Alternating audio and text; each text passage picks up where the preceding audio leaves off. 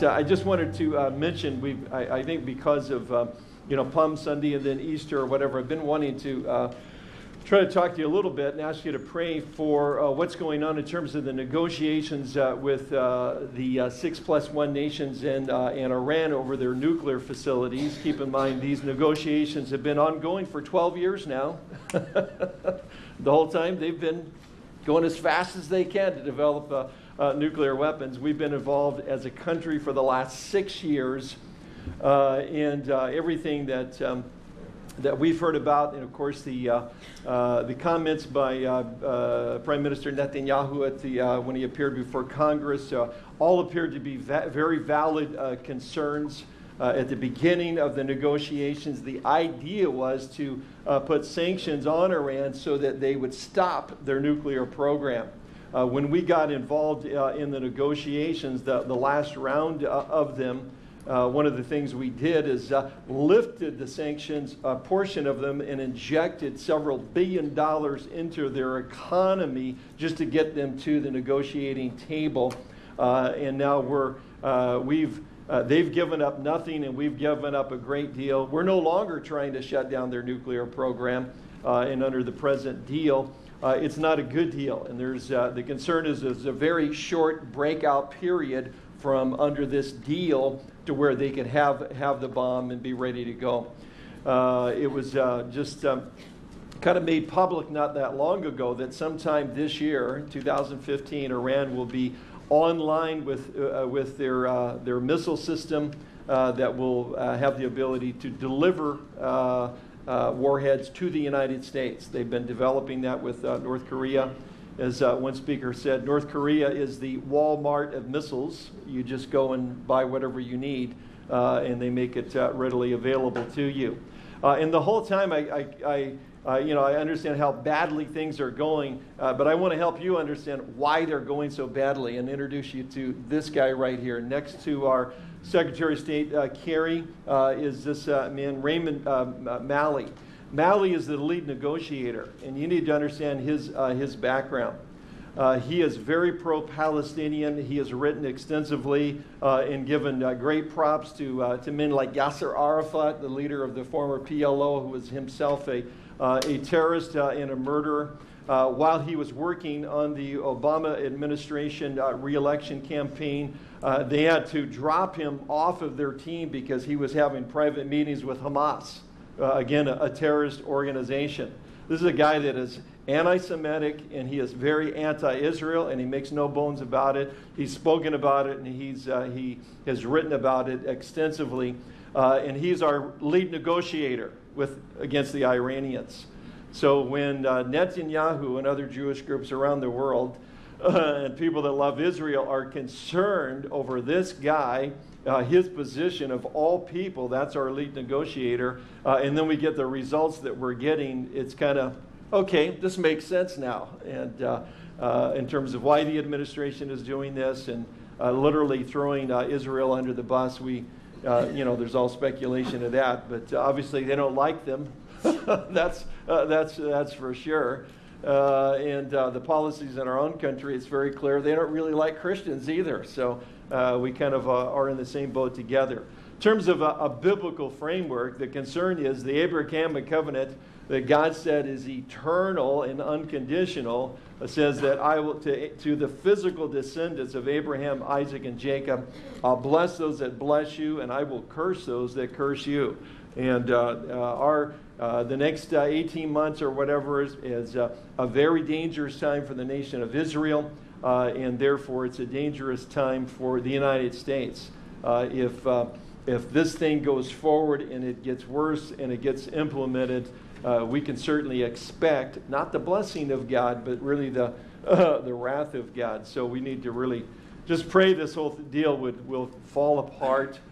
It's a real concern that we need to be in prayer about. But I just thought I'd introduce you to this guy, Robert Malley, because it's, as you look at the negotiations and the deal that's on the table now, it's no wonder that people are upset over it. This is not just Jewish groups, and it's not just Republicans, it's Democrats as well that are very concerned that's what happened, what we're doing to our ally, our only really ally in the Middle East, not just Israel, but Saudi Arabia, because they're very upset as well, and they've already pledged, along with the Gulf states and everything, to begin. They've actually already begun, along with Egypt, the run-up to their own nuclear program, assuming that if Iran gets the bomb and they can't be stopped militarily, then the rest of them will have to basically ante up, or they'll be under the control of Iran very soon. So real concern, and certainly encourage you to keep that in your prayers. All right. Well, we're in Ephesians 4. Do not grieve the Spirit of God. And you go on to the next slide.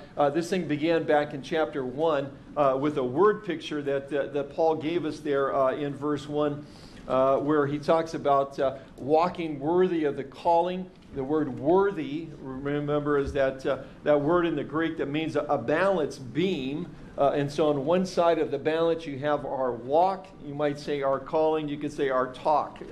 But that calling, and we to live a life of Jesus for Jesus Christ, what we believe, what we say we believe, and so forth, does it balance with our walk, which again is just a metaphor for our life and how we live our life. And that's been the concern. He's talked about the new man, the new nature that we have in Christ. And now he's getting to some very practical terms that basically says, and if you do these things, if you're committing these sins, then you're grieving the Holy Spirit. That's in verse 30, if you want to go ahead and look there. It says, Paul says, and do not grieve the Holy Spirit of God, by whom you were sealed for the day of redemption. And the root idea of grieve means to cause pain. So again, this speaks of the person of the Holy Spirit. And the fact that we can grieve or cause pain to the Holy Spirit is a very interesting idea in and of itself. Charles Spurgeon said that, for it is an inexpressibly delightful thought that he who rules heaven and earth and is the creator of all things, and the infinite and ever-blessed God, condescends to enter into such infinite relationships with his people that his divine mind may be affected by their actions. You got all that. This is Spurgeon a few years ago. A little couple of $5 words in there and so forth. But it's an impersonation. The God who created everything, you and I can affect him by our actions. That's what you saw, condescending and coming down to our level that we might know him. It's quite a thing that by our actions, by our words, we can grieve the Holy Spirit of God. And that ought to be a motivation for listening to what Paul has to say here. It also should be a motivation to holiness. If God loves us so greatly that we should then want to live our lives for him as to not grieve him. If you've had not everybody does, but if you have a great relationship with your mother and father, and you love them and they love you and so forth, and I realize that's not always a situation, but if you do, you understand the idea that you don't want to do things that grieve them. You don't want to do things that upset them. You don't want to do things that break their heart, because you love them and so forth. Well, to a greater way, that can happen with us in the Holy Spirit, who has done for us. He's baptized us into the body of Christ, 1 Corinthians 12. He sealed us. Paul covered that in chapter 1, verse 13. He is our counselor, Jesus says in John 14. And Paul says that over in 1 Corinthians 6:9, do you not know that your body is a temple of the Holy Spirit who is in you, whom you have received from God?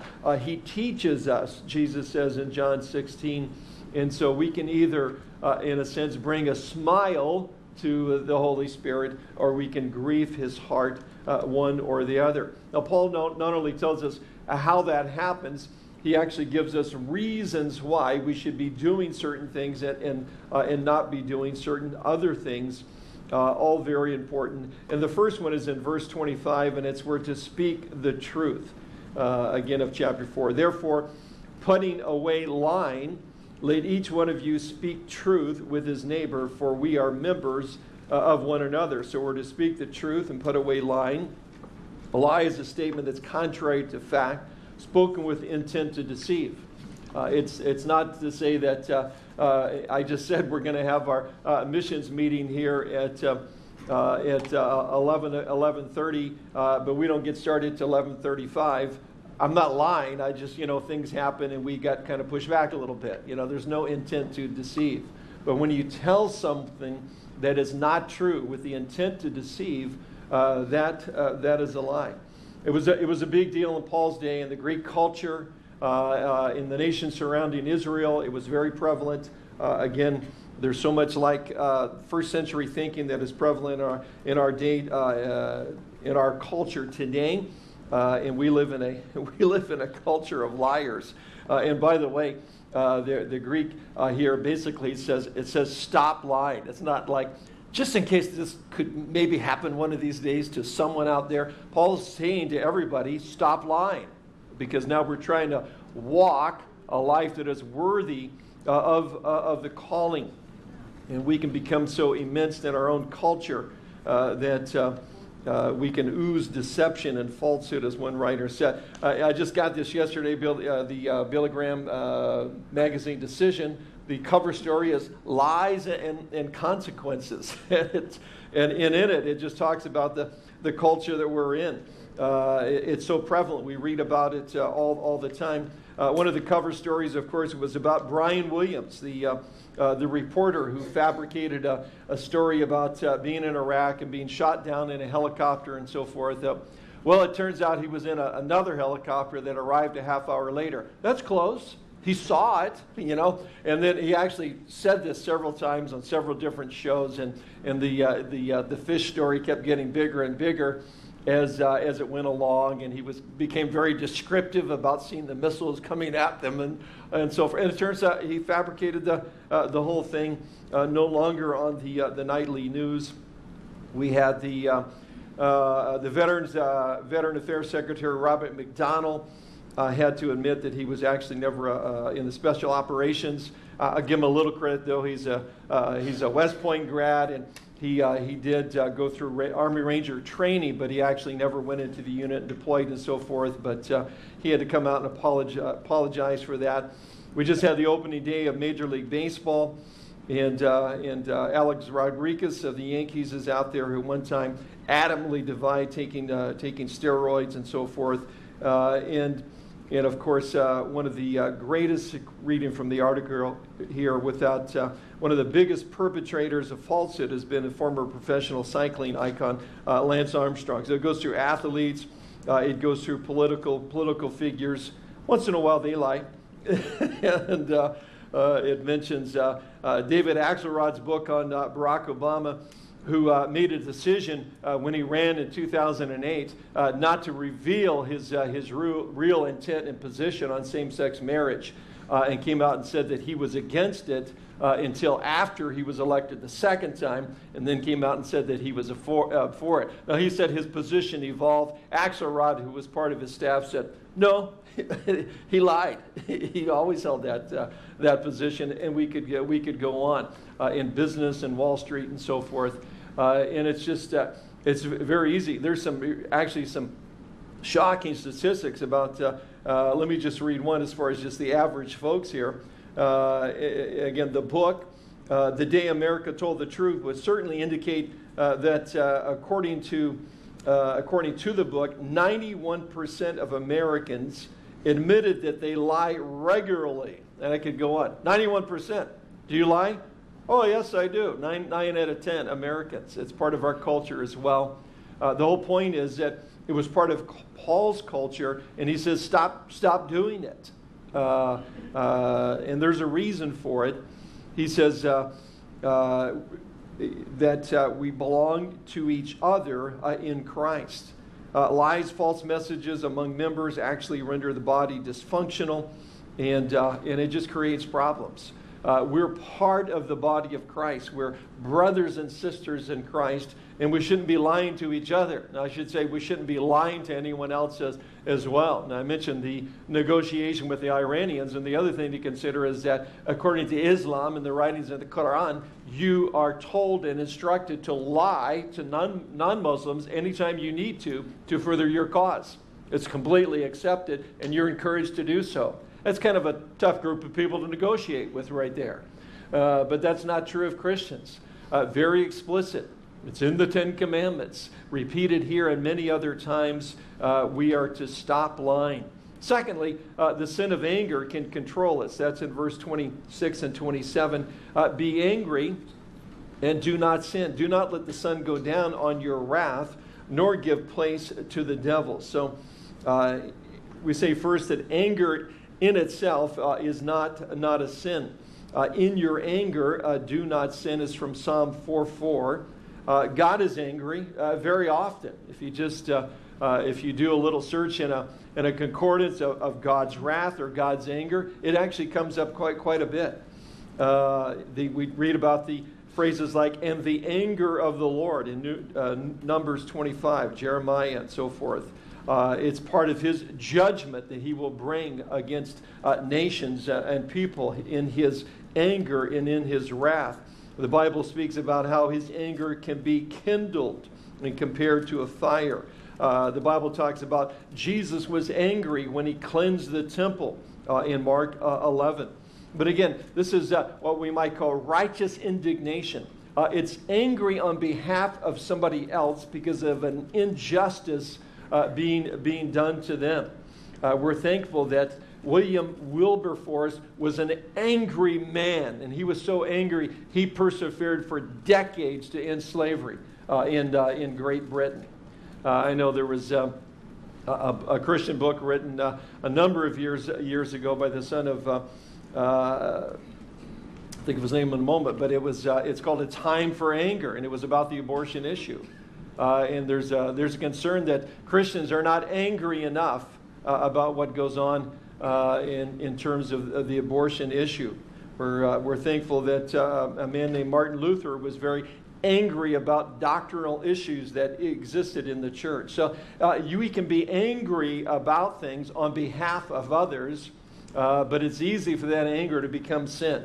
So it's one thing to be angry on behalf of someone else, for them and so forth, for a just cause, and still be and carry out our actions in a very loving way. But that's one thing he says about anger. It's possible to have righteous indignation, but secondly says, do not prolong the sin of anger. That's in verse 26. Do not let the sun go down on your wrath. Psalm 4:4 says, be angry and do not sin. Meditate within your heart on your bed and be still. Offer the sacrifices of righteousness and put your trust in the Lord. We can be angry and not sin, but when the anger becomes sinful, we need to deal with it. And the sooner, the better. It's not the idea that I just keep it to myself and keep it on a low burn and just hope that I don't ever kind of verbally explode on that person or about that situation. Psalm 37:8 says, cease from anger and forsake wrath. Do not fret. It only causes harm. We probably don't use that word, but we probably do it a lot. Fret. Probably a lot of fretting going along. Frederick Beaker, a award-winning Christian author of a generation ago, says, of the 7 deadly sins, anger is possibly the most fun. To lick your wounds, to smack your lips over grievances long past, to roll over your tongue the prospect of bitter confrontation still to come, to savor to the last toothsome morsel both the pain you are given and the pain you are giving back. In many ways, it's a feast fit for a king. The chief drawback is that what you're wolfing down is yourself. The skeleton at the feast is you.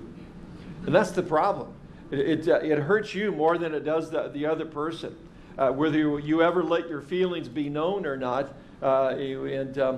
There's a few of us, I might say the majority in this room, that's experienced anger before, and it does kind of eat you up and dominate your thoughts, and it can just grow within you and create all kinds of problems.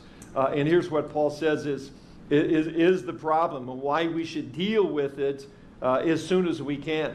You know, don't let the sun go down on your wrath. Again, don't let another day go by without dealing with it, dealing with your own heart. Because he says, thirdly, that the sin of anger will give the devil a foothold into your lives. The word foothold is a military term. We would use the phrase FOB, a forward operating base today. World War II era, we'd say a beachhead.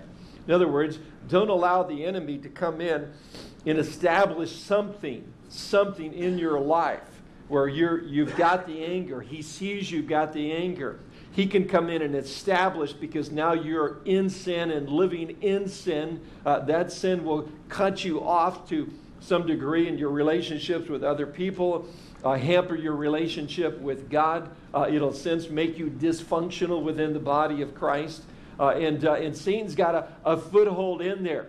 And he's not satisfied, of course, with just that. He wants to get into your life and have a foothold so he can expand. That's the idea of a forward operating base. You get there so you can set up a command center. It's not so you can just maintain that command center. It's so that you can branch out from there and take more territory away from your enemy. And that's what Satan wants to do with each of us.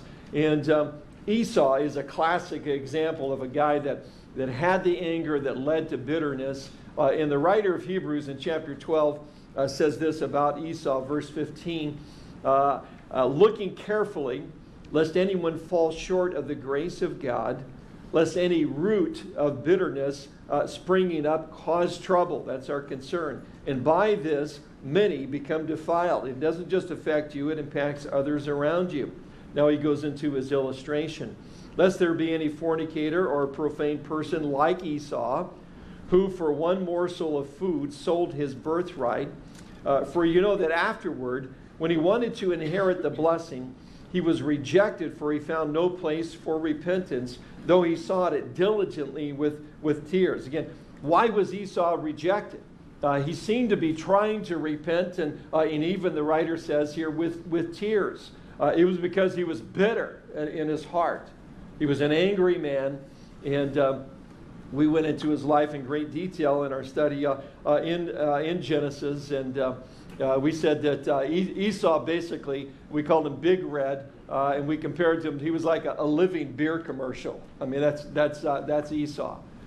He was a self-centered person, and he was willing to trade away his birthright and so forth. He could have cared less about the things of God. But later then, when he cried about it, there was no repentance. There was no forgiveness. There was nothing there, because he had never dealt with the anger that became bitterness, like a root that went down in his own heart and absolutely destroyed his life.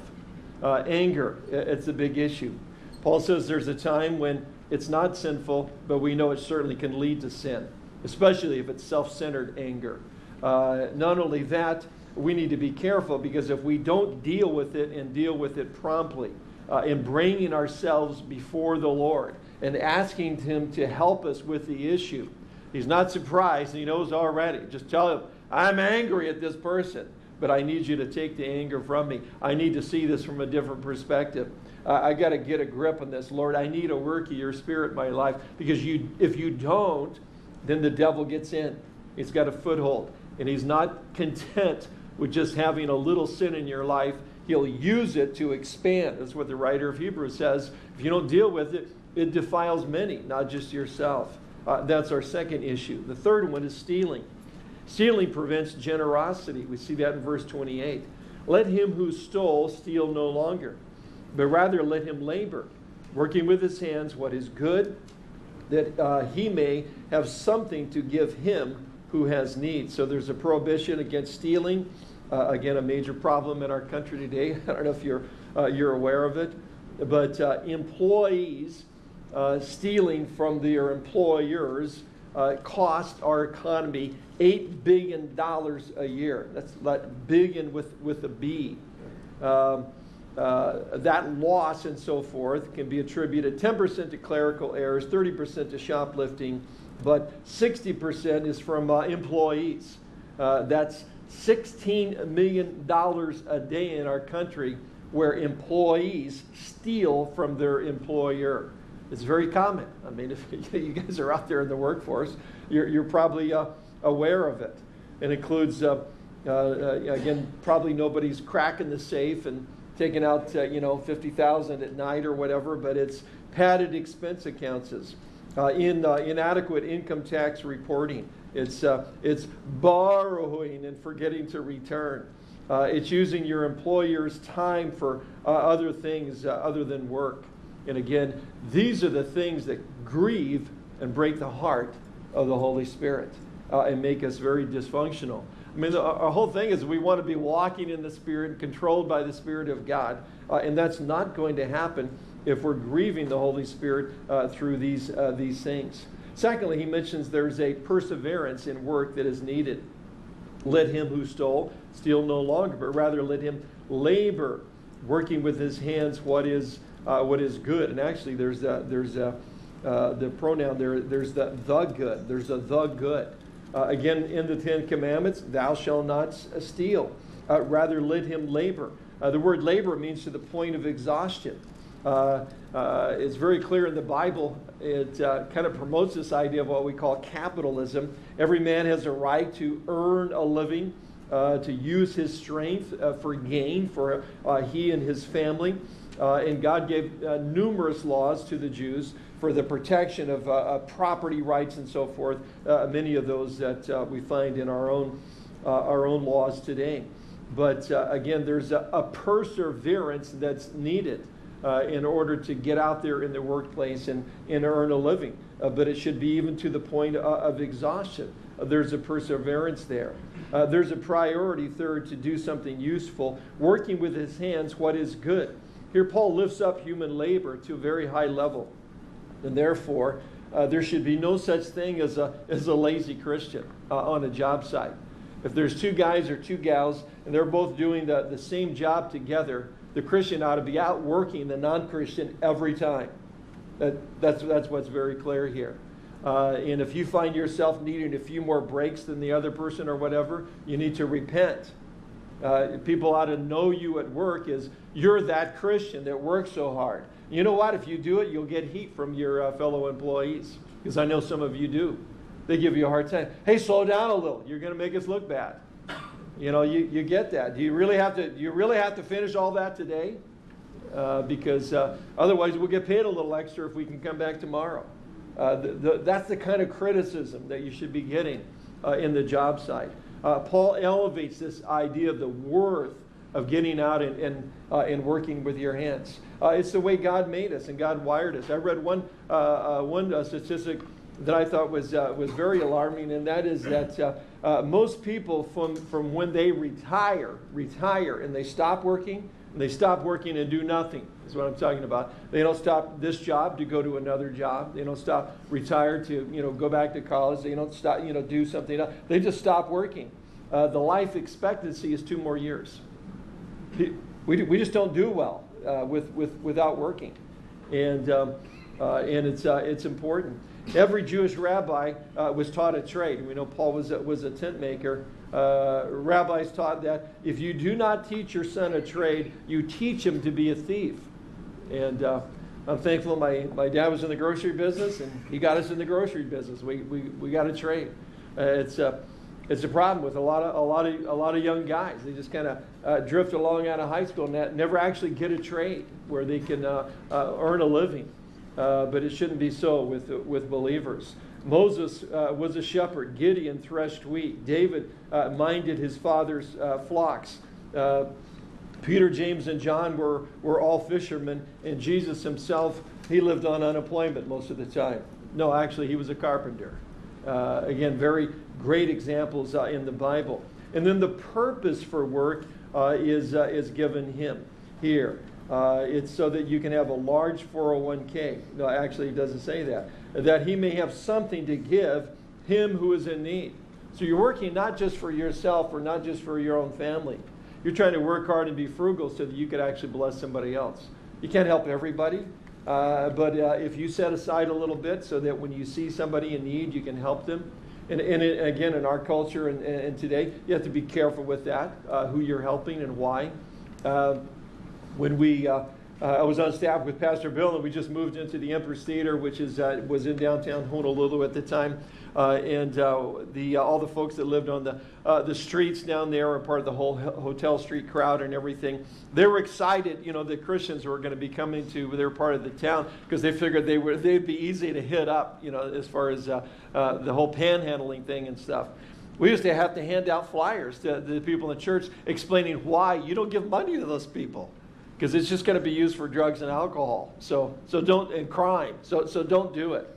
If you want to help them, help River of Life. Give to them, volunteer. There are groups, Christians out there that are doing that. But again, we work so that we can be generous with others. And I just have to tell you, it's a blessing, because I become more aware than most how much you guys do for each other, how you bless each other, take care of each other financially and otherwise, and just want to commend you for that. That's exactly what is being said here. James 2:15 says, James writing, if a brother or sister is naked and destitute of daily food, and one of you says to them, depart in peace and be warm and be filled, but you do not give them the things which are needed for the body, what does it profit? This is a person that doesn't even have enough clothes on their back. The idea of seeing them in church is the idea. And you just say, wow, hope I don't have to sit next to that person. And you just say, be warm, be filled, and we'll see you later. 1 John 3:7, John writing, but whoever has the world's goods and sees his brother in need and shuts up his heart from him, how does the love of God abide in him?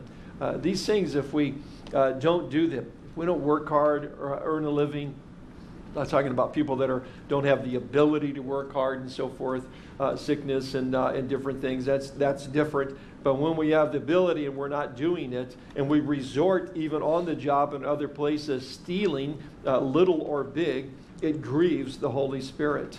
Verse 29, we have the corrupt speech does not build anyone up. Let no corrupt word proceed out of your mouth, but what is good for necessary edification, that it may impart grace to believers. So again, corrupt speech comes from a corrupt heart. Jesus said it's out of the heart, or the abundance of the heart, that the mouth speaks. Unwholesome talk literally means rotten, putrid, and filthy. That's the word. It's a word that's used for something that is rotting away. It certainly would include obscene language, but the emphasis here is on language and conversation that is decaying, that runs others down, that delights in their weaknesses, where you highlight them from others. Again, very very prevalent in our culture, just to kind of verbally rip into to one another. It's one of the issues that's difficult, certainly out there in the workforce. The sinner's mouth is, quote, full of cursing and bitterness, Romans 3:14. But when we trust Christ, we're confessing Him as our Lord and Savior. James has a lot to say about this, of course, and that's why I encourage you to read a proverb every day through the month. You're going to hit, over the course of the month, you're going to get a lot of exhortations about the use of your tongue and how it can be used to bless or to curse. Secondly, our speech, again, it's just not what we're not to do, it's what we are to do. Our speech is to edify or to build up others. Paul, again, our same writer in Colossians 4:6 says, let your speech always be with grace, seasoned with salt, that you may know how you ought to answer each one. Salt preserves, it prevents decay, and our talk should be elevating others, building others up. Proverbs 12:18, the tongue of the wise brings healing, and it also brings a smile to the Holy Spirit. We just need to be careful. Our tongues are powerful. Again, James compares it to the rudder of a ship. He compares it to the bridle that can, in a bridle that can control a very large, powerful horse. If you can control your tongue, he says you can control your whole body. But the way you control your tongue is through the heart. It's not just, here's the 10 things I'm not going to say today. Here's the 15 things I'm going to try to say today. It's really an issue of the heart. And then 5, our behavior can bring sorrow to the Spirit of God. That's in verse 30 and 31. And do not grieve the Holy Spirit of God, by whom you were sealed for the day of redemption. Let all bitterness, wrath, anger, clamor, and evil speaking be put away from you with all malice. So I've broken this down to 5 attitudes and 1 motivation that's here. The bitterness refers to a settled hostility that poisons the whole inner man. I thought that was a good definition. A settled hostility that poisons the whole inner man.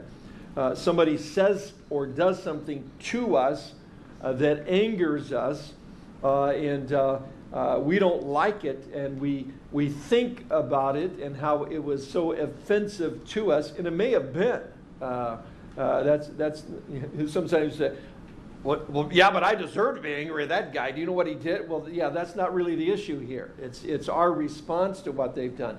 Again, they may have sinned against you, but now it's a question of how to respond to the other person's sin. Do we sin back at them? And Paul's saying, know that we shouldn't. Same word is used over in Colossians where it says, husbands, love your wives and do not be bitter against them. That's the same word there. Again, and Esau is the same example that I want to use here. Aren't you glad I'm using somebody in the Bible as an example and actually not anyone here in the church? So I throw that out. A little safer that way. But Esau, again, is an interesting character.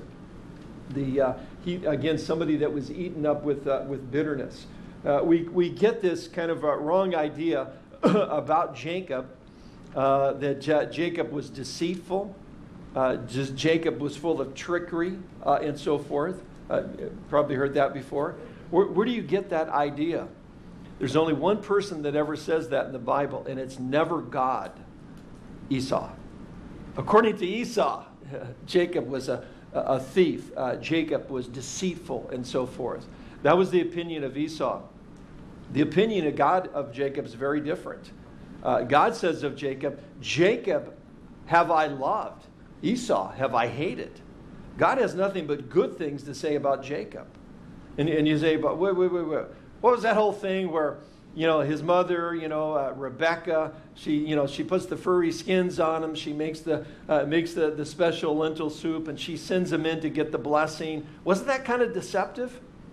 No, this was a woman who had a word from God that said the younger will actually rule over the older. God told this couple, Isaac and Rebecca, when the babies were still in the womb, remember they were twins, this is how it's going to be. Culture says this. You may want to do this, but I'm telling you, it's the younger that's going to rule over the older and not the other way around. Isaac got towards the end of his life and said, I don't care what God said. I like this kid better. I'm giving my blessing to him. Rebecca says, that ain't happening in this house. We're going along with God on this. If I got to do this, I'm doing it. Jacob, you get in there and do what I tell you to do. And he did. He obeyed his mother and did that and obeyed the word of God. So that's a little different perspective on that story, isn't it? The only time Jacob is called a deceiver is by Esau. Why? His heart was full of bitterness against his brother. Again, he sold his birthright for lentil soup. Of course, if he had bought it at Whole Foods, it would have cost quite a bit. But got some pretty good lentil soup down there. I think they want $45 for it, though. But somewhere around there. Get a coupon and knock it down to $39. But no, we like Whole Foods, but it's a little pricey. But here he is. He's the example of a guy that just becomes angry because he regrets decisions in his life. Again, because we can look at this and say, well, he deserves it. Look what Jacob did. And I'm saying it's not what Jacob did, it's what Esau did. what he did to himself. And he was angry about it, and it became bitter, and he never dealt with it. And he becomes the example of what can happen to us in terms of bitterness. Again, the writer of Hebrews, remember, says it's a bitter root. In other words, it just drives down. I can tell you what kind of root it is. It's a halikoa. Have you ever tried to take one of those trees out? That root goes straight down. I mean, it's unbelievable to get those things. When we bought our house in Kaneohe, it had been a rental house. And the halikoa from the front yard grew up and touched the telephone wires. Was a lot. Took a lot to get that out of there. I always think about that. That's what bitterness does. And it gives a place for the devil to get in there and make your life completely dysfunctional and grieve the heart of God. Bitterness then leads to wrath. Wrath is an explosion outside of the feelings being let go. It's described of Satan many times in terms of his wrath. It also is translated rage, because that's what happens. The anger is there, we don't deal with it. It becomes bitterness, and we don't deal with it. And then eventually, boom, we let it fly verbally. Sometimes, of course, it's worse than that. We let it fly physically. Again, anger is mentioned. Now, this is a Greek word that means the state of mind that seeks vengeance. Not just like I'm late for an appointment and I'm angry, I missed it, or whatever. This is an anger that seeks vengeance against someone else. But Paul says in Romans 12:9, "Beloved, do not avenge yourselves, but rather give place to wrath, for it is written, 'Vengeance is mine, I will repay,' says the Lord." God says, let me deal with it.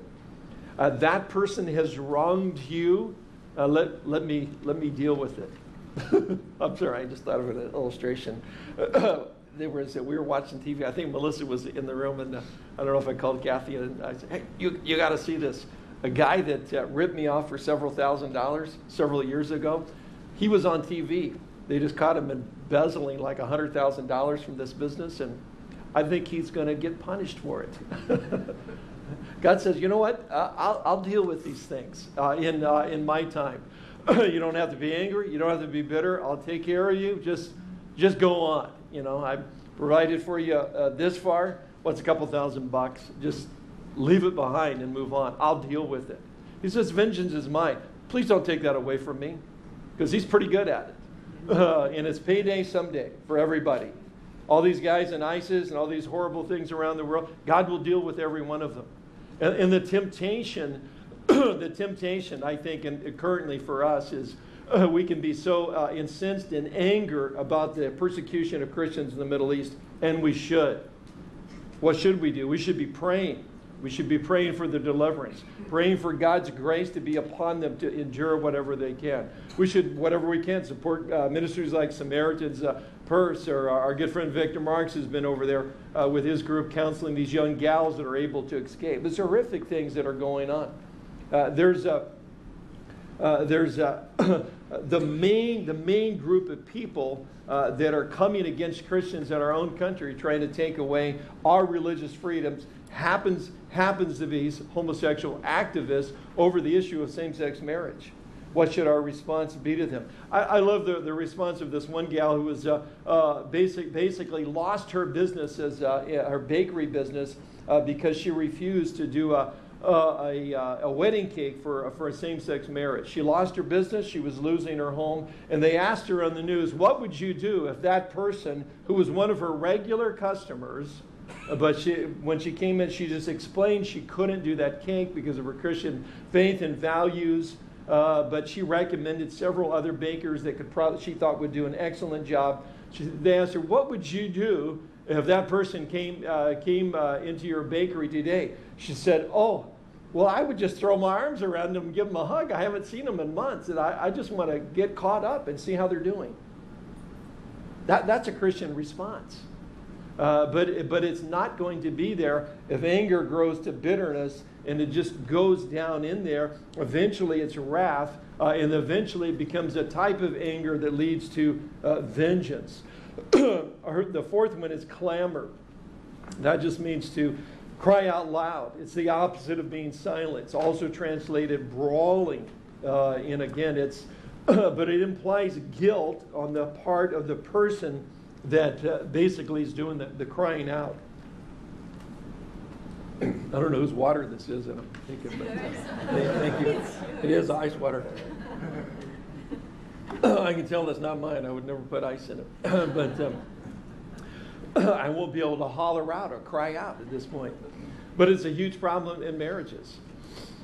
Kind of get our train of thought back here again. This idea of crying out implies guilt on the person that's doing the crying out.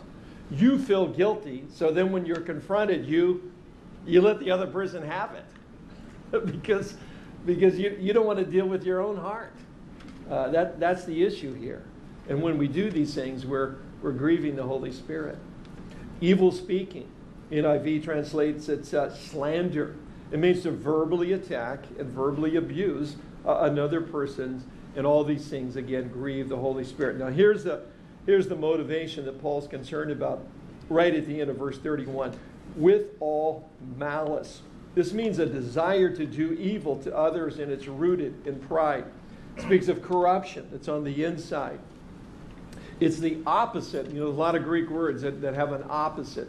It's the opposite of the word that's translated gentleness. And Jesus, again, made reference to this a few weeks ago. It's the only autobiographical statement that we have of Jesus. This is what Jesus says about himself in Matthew 11:28. Come to me, all you who are labor and are heavy laden, I will give you rest. Take my yoke upon you and learn from me. And this is what Jesus says about himself. For I am gentle. That's our word. That is the opposite of this word malice. For I am gentle and lowly in heart, and you will find rest for your souls. If you want to be as far apart of what it should be to be like Christ as a Christian, then you'll do things with malice. It's the opposite of the attitude of Jesus. It's rooted in pride. It's a desire for evil against others. Again, the Holy Spirit lives in every Christian, and when we do these things, we grieve the Spirit of God. The Holy Spirit cannot leave us. He will not leave us. He sealed us until the day of redemption. We will not lose our salvation over any of these things, but we'll certainly lose the joy of our salvation, and we'll lose the fullness of the blessing of God upon our lives. These things are all prevalent in our culture. That's what I'm saying. It's because you'll have no problem finding somebody worse than you. Well, I just tell a little white lie once in a while. Man, these guys at work, they are off the charts. See, it's so prevalent that you could be committing these sins and still look pretty good compared to the people that you're with in your neighborhood and in working every day. But that's not the issue. It grieves the Holy Spirit. 6, we should respond to others with kindness and forgiveness. That's in verse 32. And be kind to one another, tender-hearted, forgiving one another, even as God in Christ forgave you. So we should always respond in kindness, being tender-hearted, of course, giving us the reason because of what Christ has done for us. This means acting with genuine concern. We should always forgive. Secondly, since Christ forgave us, and the word forgive here, actually in the Greek, is not the word that's normally translated forgive. It's the word grace. We could really translate verse 32, and be kind to one another, tenderhearted, gracing one another, even as God in Christ graced you. And of course, that's one of Paul's themes. We're saved by grace through faith. This is not of ourselves. It's the gift of God. The gift is God's grace. God, in his grace, has forgiven us. So, properly translated forgiveness there. But it's the idea of God giving us what we don't deserve, his unmerited favor to us. And he says this is why we should be forgiving to others. And it's not easy. Obviously, we could stop and do 6 weeks just on the issue of forgiveness. Just in real short, to try to help you with this issue, that because we've spent some time on it in the past, go back and read about Joseph, because Joseph tells you how. Joseph is sold into slavery. I don't know if you had any bad things happen to you. He's sold into slavery by his brothers. As far as they know, he's going to get killed. I mean, that's pretty bad. And yet Joseph is able to work through his anger he's able to not become bitter, and he's able to forgive his brothers.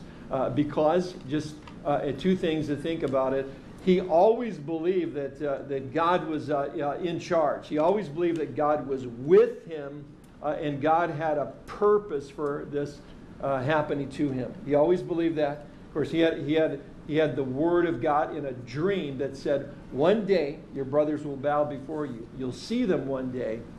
How will you act when you see them? And we know by the names he named his kids, they're honoring the Lord, being raised to this position of prime minister. God doesn't use him in that way if he's an angry young guy. He is not.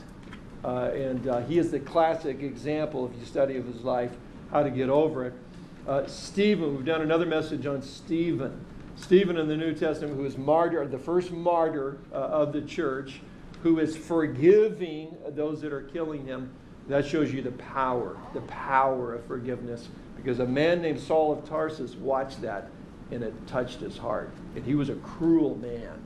But to see somebody forgive someone who doesn't deserve it is powerful. But I would just recommend those two things for you to look at on your own. I just wanted to close with this one illustration. I thought it was very interesting. It's an AP story entitled "The Danger of Hydraulic Fluid," and I'll just read it. It happens at Duke University.